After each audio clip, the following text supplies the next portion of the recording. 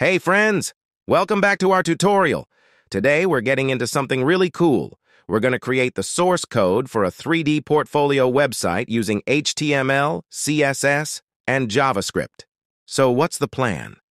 We're going to transform the look of our portfolio website into something like flipping through a real book with 3D effects.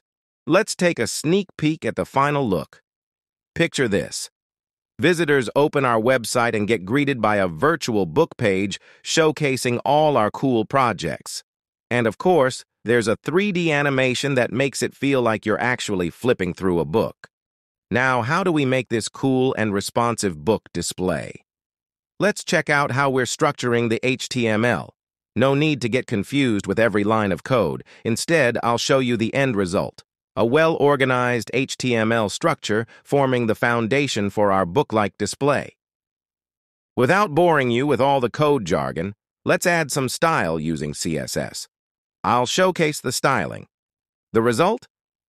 A book display with a clean, modern design, and of course, 3D page animations that will leave you in awe. Next up, let's add some magic using JavaScript. No need to go through every line of code, but I'll show you the end result. 3D animations when opening and closing the book's pages will make your portfolio look alive and interactive. And that's a wrap for today's tutorial, guys. Don't forget to check the video description for the source code link. If you enjoyed the tutorial, give it a thumbs up and subscribe so you won't miss the next exciting video. See you in the next one.